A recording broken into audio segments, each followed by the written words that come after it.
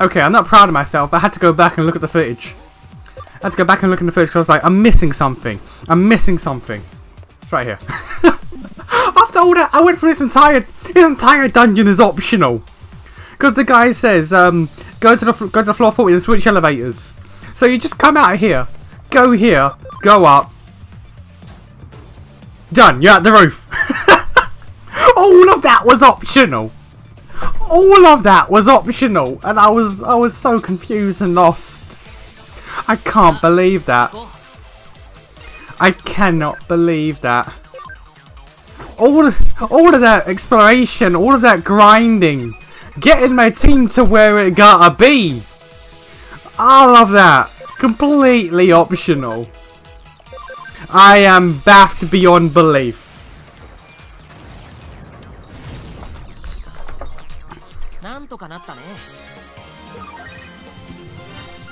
Baffed beyond belief. I physically cannot fathom how that... Oh my god, I'm an idiot. It's amazing though. That's amazing though.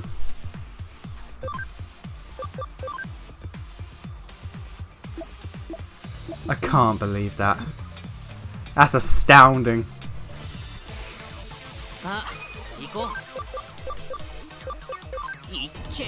This game is amazing. I don't know what it is. Like that's not even the game. That's just me with an idiot, but I love it. I love that.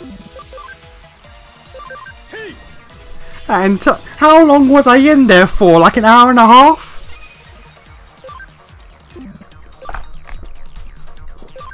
It was like an hour and a half I was in there?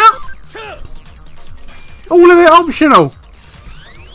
Like I got a lot of good items, don't get me wrong. But like none of that was necessary. None of that was necessary. But I guess it got my team to places where I'd like it to be. So there's that, I guess.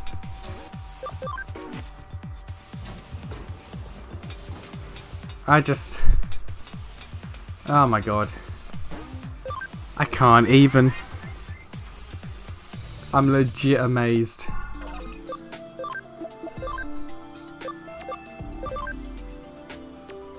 Oh yeah, 10 more. You're good. You're a good boy. If you get one every level, you're a good boy.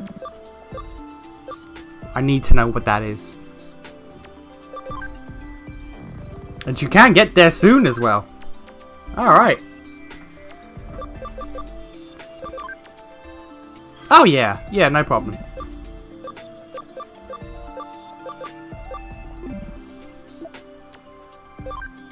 I'm seriously gonna just spend time here eventually just swapping out.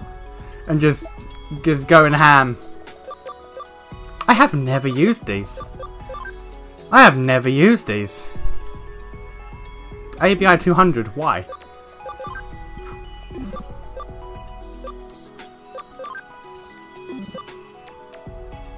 ABI 100. Okay, you are like never. Unless I force feed you ABI fruit, you're never gonna get that.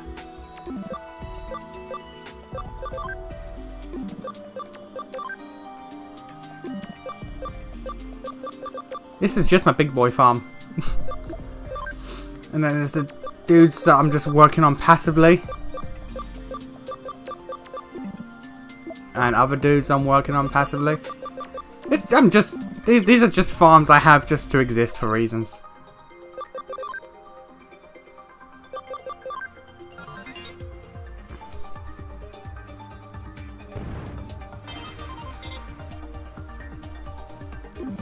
Also, can I get a 5th farm? Could you have 5 farms in the first game? I remember that.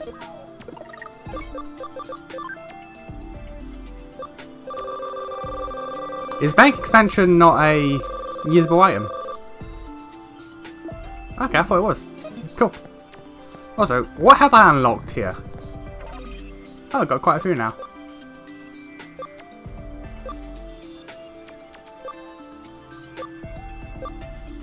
Neat.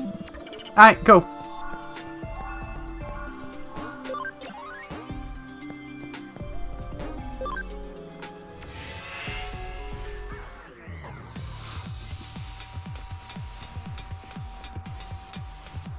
You see, why would we go up the lift if there's items?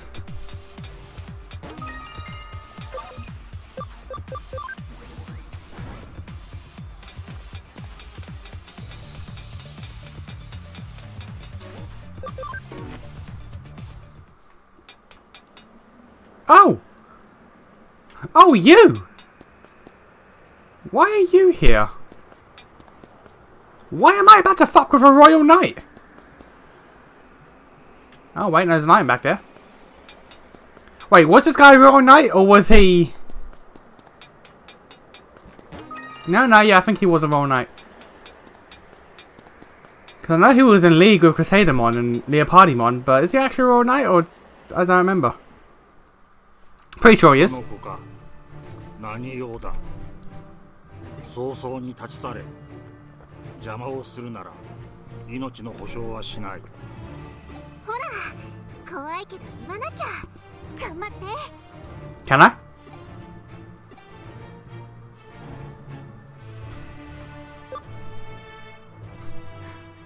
You can't tell me this high quality meat. たわけが。何？ここを出て行けと。Did we ever hear him voiced in the first game? I keep saying it's the main game, but well, I guess it is the main game. This is a side game, but still, did we ever hear him voiced? 我が輩は使命を持ってここにいるのだ。その覚悟が揺らぐことなどないわ。これ以上貴様にかけていられる時間はない。もう一度言う。され、人間。You know I have 2 Royal Knights right behind me, right? They're chilling on my team. I have 4 technically if you count the Chaos ones. Chaos and Black. Do they count? Does Omnimon's War and Chaos Gallantmon count as Royal Knights? Royal Knight class at least? How do they work? In like the canon, in the hierarchy. 言っても聞かぬという顔をしているが、それなら。そのくらいにしたまえ。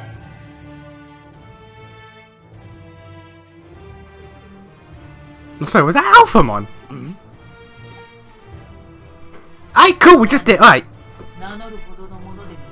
Alright, cool, this is just happening now. だがそうだな。今は探偵デジモンとでも呼んでもらおうか。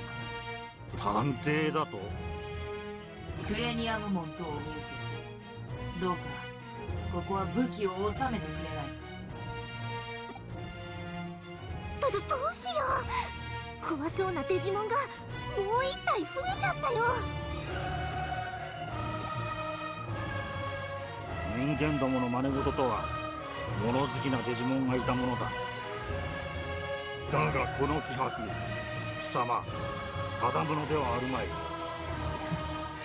貴様が何者であれ、我が輩の邪魔をするのなら排除するのみ。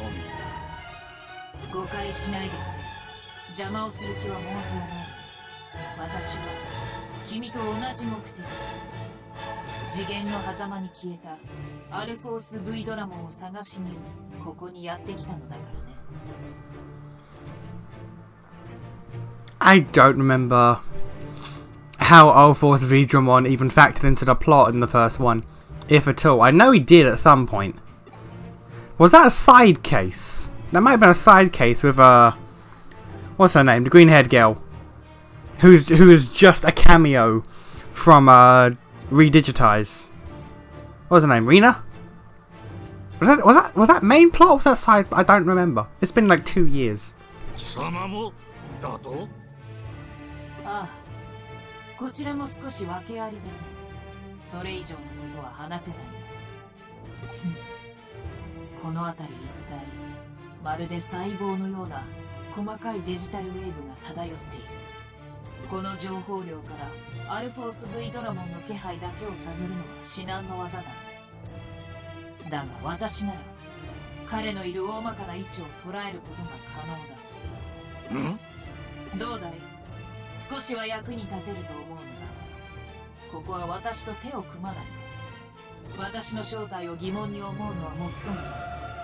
今は同胞を助けるために共に力を尽くそう。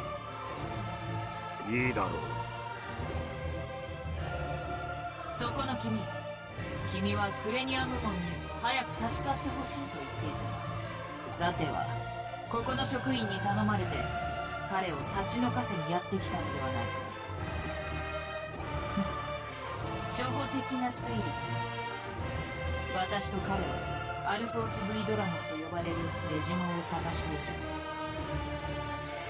彼はつい最近起こった大規模な君たちでいうところの怪現象に巻き込まれ、この新都庁の上空に残存する次元の歪みの中へと消えてしまったのだ。何、細かいところは聞き流してくれて構わない。だが私たちを手伝い彼を連れ戻すことが叶え、無用な争いを避けてプレニアム門をここから立ち去らせることができるのは確かだ。どうだろう、お互いの利益のためだ。君も私たちに手を貸してくれないか。少なくとも私は危機に瀕している同胞を助けたい。ただそれだけのためにここに。You see, now I got lost in this optional grindhouse dungeon. I was expecting a boss fight at the end of it. I'm gonna be real with you. 決して人に危害を加えたりはしない。信じてはくれないだろうか。どうする？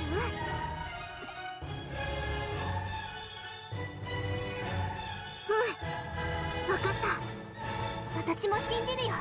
Her, technically. Don't misgender. それでは決まりだな。人間の手を借りるだと？貴様、正気か？今はそのようなことを言っている場合ではないだろう。アルフォース V ドラモンの救出にはもはや一国の猶予はない。手が多いほどアルフォース V ドラモンを救出できる可能性も高くなるということだ。人の子よ、勘違いするな。我が輩は決して貴様ら人間を許したわけではないぞ。Forgiven me for what? What the fuck have I done? I offered to give you meat. これで臨時の救出部隊は整ったわけだ。さて、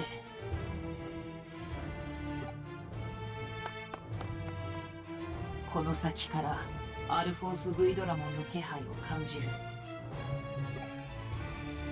私が座標を固定しよう。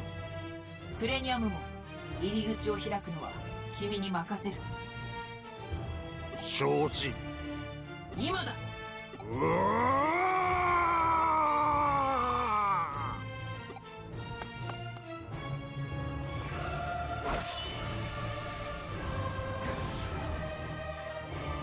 さすがはクラウソラス。空間ごと切り裂くとは。 Okay. 敵に回らずに済んでよかったというものだな。この程度、時期にも等しい。先に行くぞ。さて、臨時の助手君。今、私たちはこの空間に Why does my guy care? 次元の歪みへの通り道を作った。 Why does he care about this? この状態なら人間でも問題なく歪みに踏み込めるはずだ。 Why? さあ、友の救出を始めようじゃないか。 Why do I care? なんだかやってることが別次元だよ。この中本当に入って大丈夫なんだよね。怖いけど依頼のためだもんね。行ってみよう。 Technically we don't. Technically we don't. We could just leave. Job's done. No, but the job is done. Feels like, yeah, it's outside the network. My body feels so light. It's like when I'm in 無事 Eden. に入ってくることができたようだな。すまない。前言を撤回しよう。どうやら無事とはいかなかったようだ。 Wow, okay. たとえ大規模な迷いが現象が起きた後でも生身のまま次元に干渉することはできないというわけだな。かいつまんで言うと、今の君は電脳体としてネットワーク上に浮いている。つまり体と精神が分離してしまい、君の肉体は意識のないまま六本木の屋上に倒れているというわけだ。それって大丈夫なの？早く戻った方がいいんじゃ。何？問題ない。こんなことはそう簡単には起きない。だが前例がないわけでもない。私の身近にもっと不可思議な状態になった人物がいてね。それに比べればどうということもあるまい。I mean, this is true. このネットワークから出ていけばおのずと肉体に戻れるはずさ。だが長いは禁物だな。問題ないとは言ったが、厳密に言うならばしばらくは問題ないが正しい。このまま体と精神が離れた状態を長く続けると完全に分離されて戻れなくなってしまう可能性もある。Oh, lovely. この空間で君自身がダメージを受けてもしかりだ。心して調査に当たってくれ。つまりここに長くいると体に戻れなくなるってこと？大変だ。私たち成り行きでとんでもないところに来ちゃったよ。Because we followed this even though we were technically done with our job. とにかくアルフォース V ドラモンを探せばいいんだよね。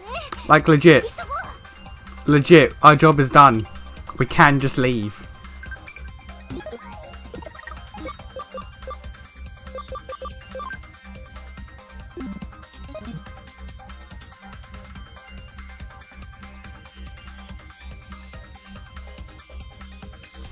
Are there anything on the dead ends? Oh.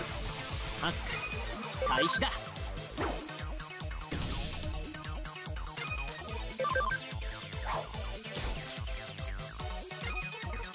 いっけ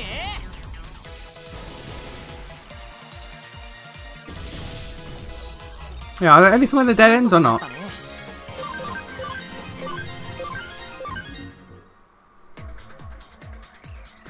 No, okay, they're just legit dead ends. If you don't see a shiny, then there's no point even going to them. Cool.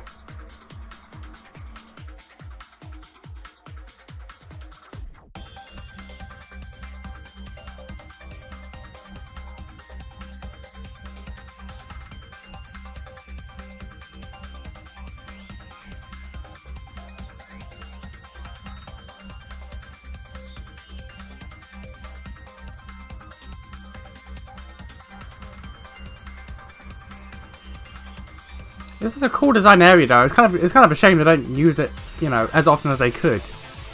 In both games they don't really use it as often as they could.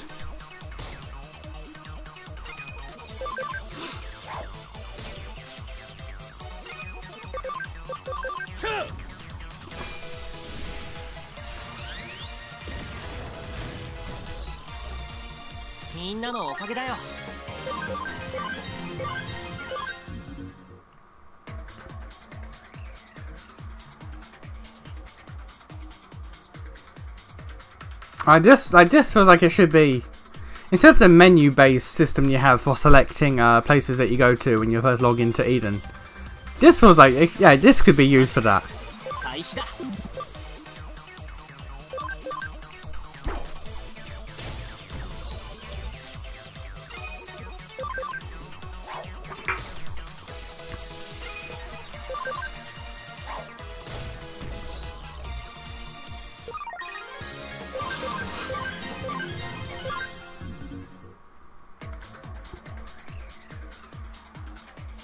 But then again, I guess maybe the novelty will wear off after a while. Alright, no, that's progression.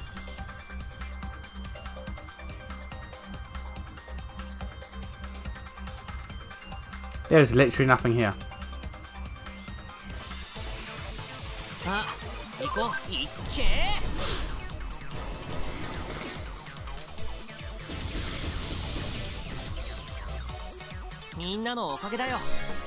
Why did I hit 5 times?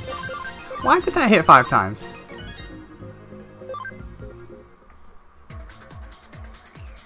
Three Digimon linked together and that was a 5-turn hit. That shouldn't be 5-time hit. That should only be 3. I'm not complaining, but why? No, yeah, there's legit nothing here. Wow, okay, that's a massive waste. Alright. I guess. ハック開始だ。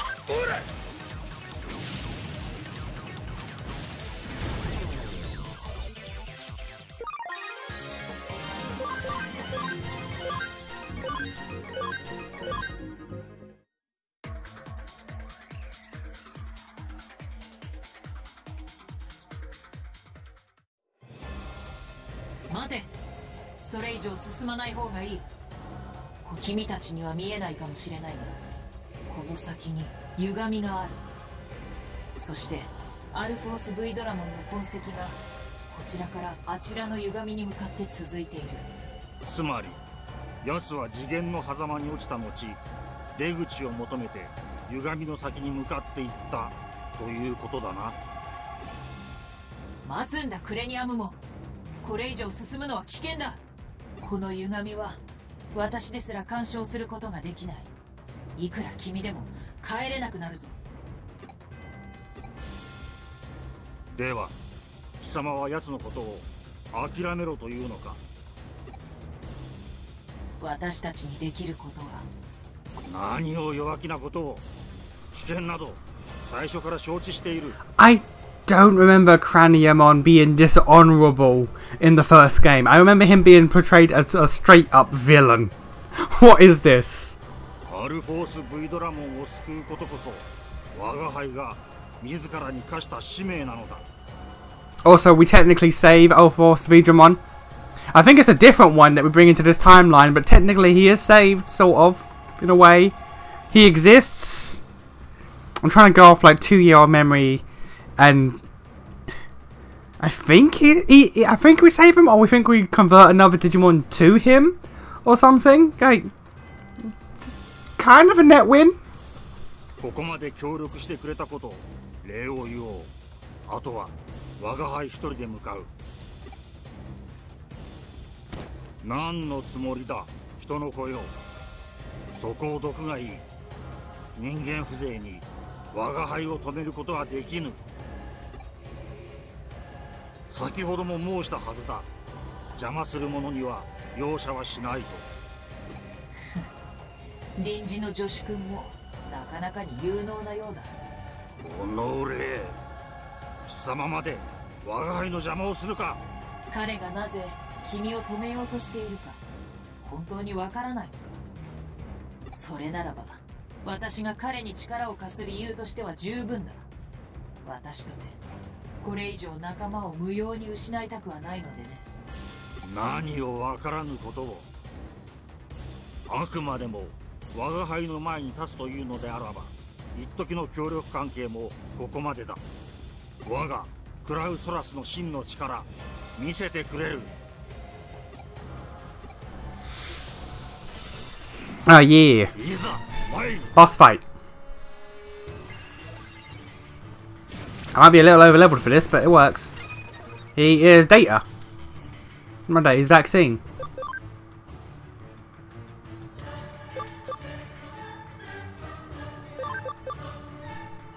I find it so weird. I find it so weird that you're a vaccine type.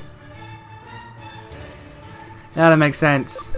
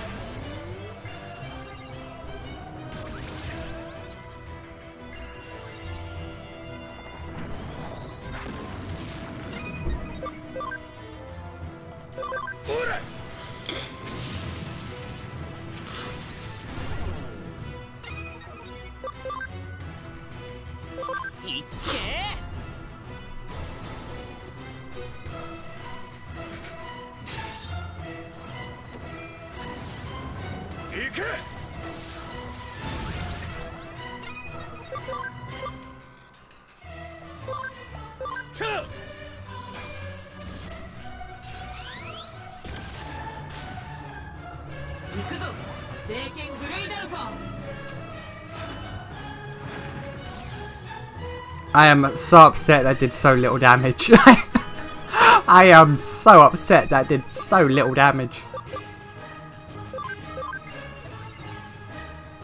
Oh wow, fuck you then.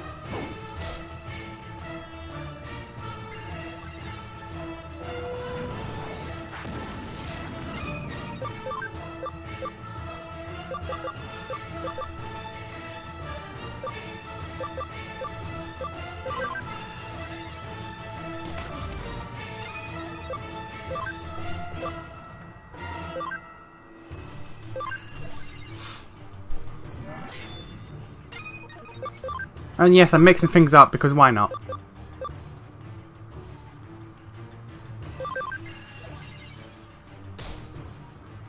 Ah, block. Alright.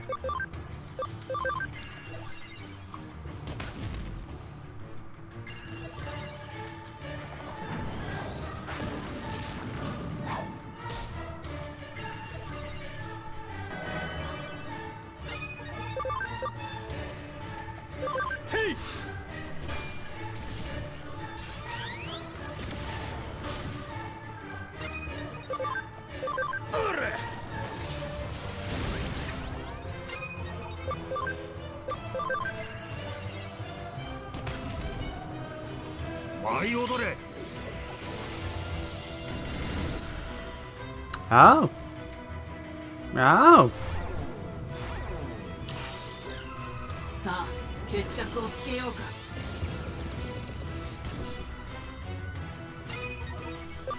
That was a move. That was a move I had not prepared for. これを使おう。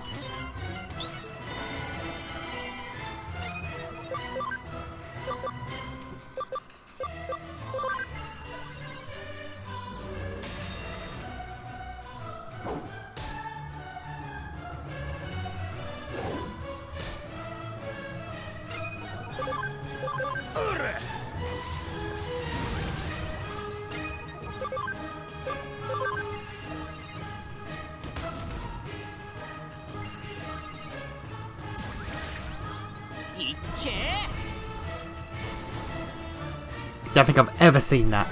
Don't think I've ever seen heal up in this game.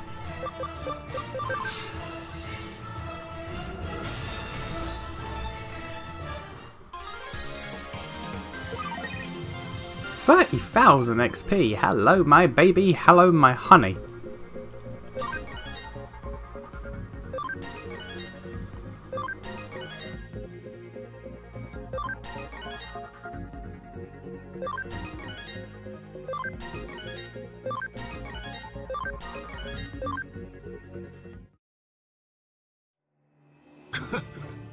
Bakana. よくやったとサンジの言葉を尽くしたいが、どうやら予想より早く時間が来てしまったようだ。もともと微弱なデジタルウェーブが消える前で急ごしらえで道を作ったのだ。そう長く持つものではない。彼は私が連れて行こう。早く入り口に戻るんだ。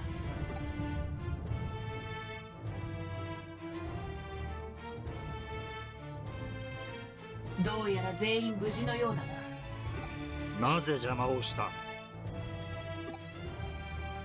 手がかりはすぐそこにあった。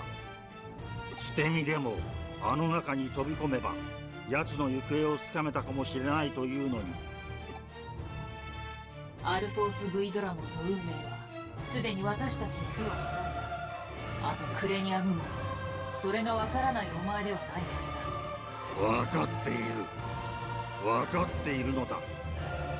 我が輩たちがあの先に向かったところで無事に奴を見つけられることなどできぬということも、ヒデネラに止められなければ戻っては来られなかったということも。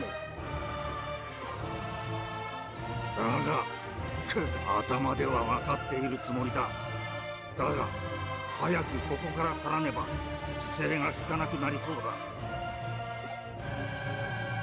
人の子よ、願わくばもう我が輩に関わってくれるな。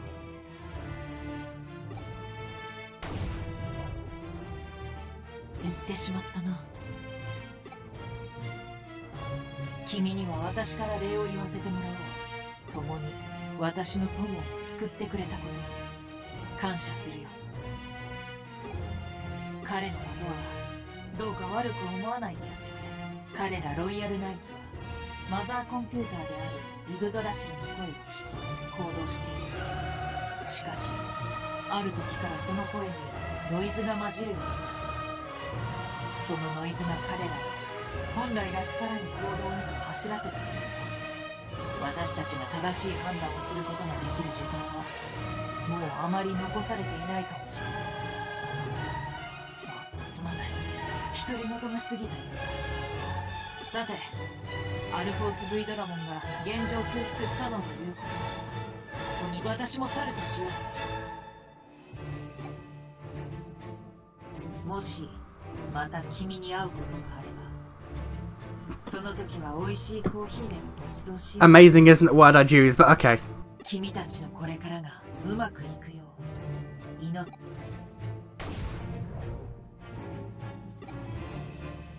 なんだか不思議なデジモンだったね。 I don't think my guy realised. My guy didn't realise.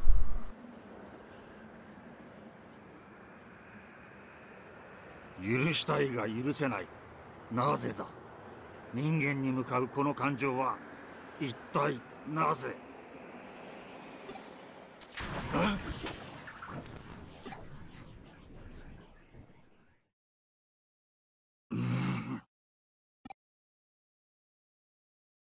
人間の破滅こそイグドラシルの意志。滅びるべくは人間、そしてこの世界。 Okay, that's why in the other game he's a straight villain. Okay. 迷う必要などないのだ。我が輩はイグドラシルに忠実であるべき存在。それを疑う感情など我が輩には必要ないのだ。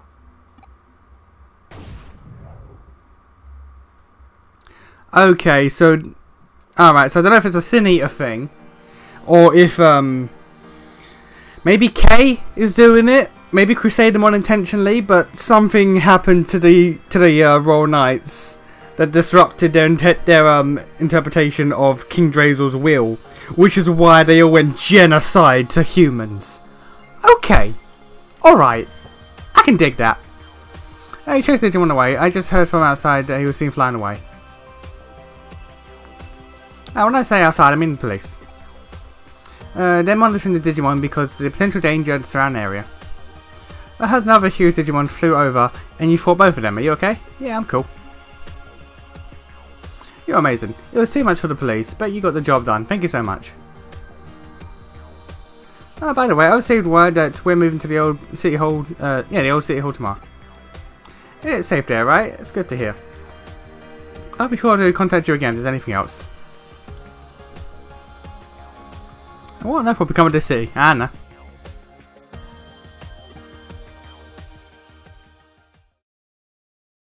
But okay, I like that. I like that. That's neat. That's neat. And it gives explanations to why these honourable Digimon become genocidal fucking maniacs. Alright, cool.